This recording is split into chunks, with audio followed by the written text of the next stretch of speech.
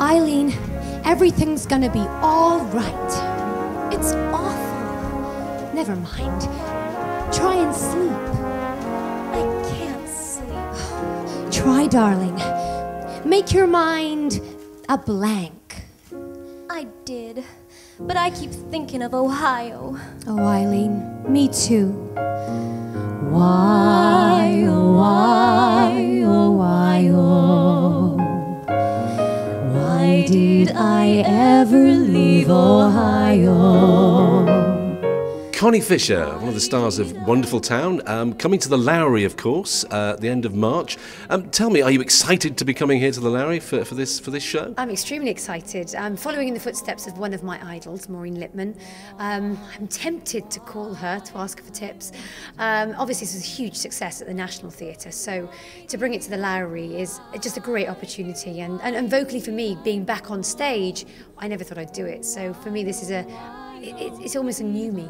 And an incredible show for people who don't know Wonderful Town. Briefly, can you tell us a little about that? Wonderful Town was written in the 50s, set in 38. It's got that real Broadway musical about it, about two sisters, both who have ambition, which we both do, Ruth and Eileen, and one's a writer, Ruth, the other's an actress, and we go to New York to try and make it in our career. Girls, are you bothered by the clawing attentions of the male sex? Huh? I bet you are. Then you need Ruth Sherwood's, that's me by the way, Ruth Sherwood's 100 Easy Ways to Lose a Man. Chapter 1, now the first way to lose a man. You've met a charming fellow and you're out for a spin. The motor fails and he just wears a helpless grin. Don't bat your eyes and say, oh, what a romantic spot we're in. Get out, crawl on the car, say, it's the gasket, and fix it in 2 seconds flat with a bobby pin. That's a sure way to lose a man. Michael Xavier, you play the male interest, the love interest, Bob Baker. Tell us about your role and indeed your take on the show.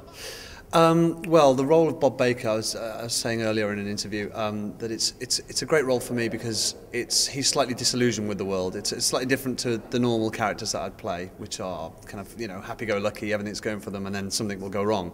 It's kind of the other way around. He's moved to New York with the aspiration of being a writer, being creative, and actually he's working as an editor and not getting any creative time at all.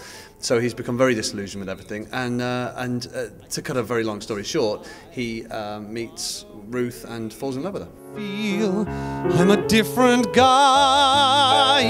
It's love at last. I've someone to cheer for. It's love at last. I've learned what we're here for. Great songs, a very modern feel as well. I mean, Lucy Van Gass, who plays Eileen, an incredibly kind of modern feel to a show that was written quite some time ago. Yeah, it really is modern. It has a very sort of now feeling about it, and to be working with the Halley Orchestra is just incredible. I can't wait for that. And it is an incredible collaboration through the three big organisations in town, the Halley, the Royal Exchange and the Lowry. And of course... I thought you were going to say Xavier Fisher and Van Gass. Well, exactly, absolutely, the big three, yes, exactly, absolutely. I've heard it said, you'll know it when you see it. After it plays here at the Lowry, and we've just added a third week of the run here, very exciting to announce that, it goes out on tour nationwide. That's going to be an exciting prospect, isn't it? Yeah, national tour, really excited. We're going to some great places as well.